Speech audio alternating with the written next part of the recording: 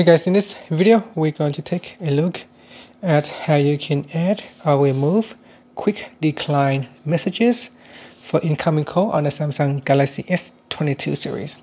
First, tap on the home button to go back to the home screen. On the home screen, open up the phone app, and in here we're going to tap on the option key at the top, and from the pop-up menu, choose settings.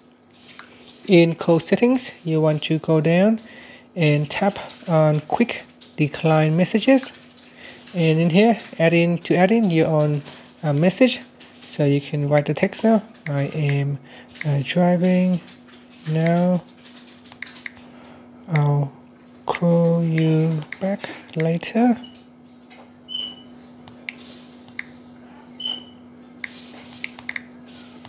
And then tap on add, and that's it. So now that's how you can add in your own quick decline message.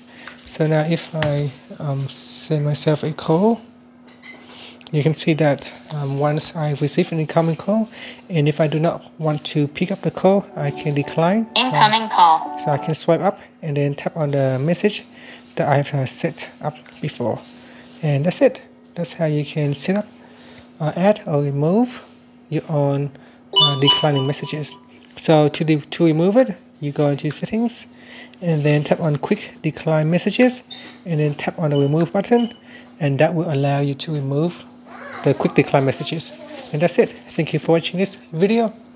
Please subscribe to my channel for more videos.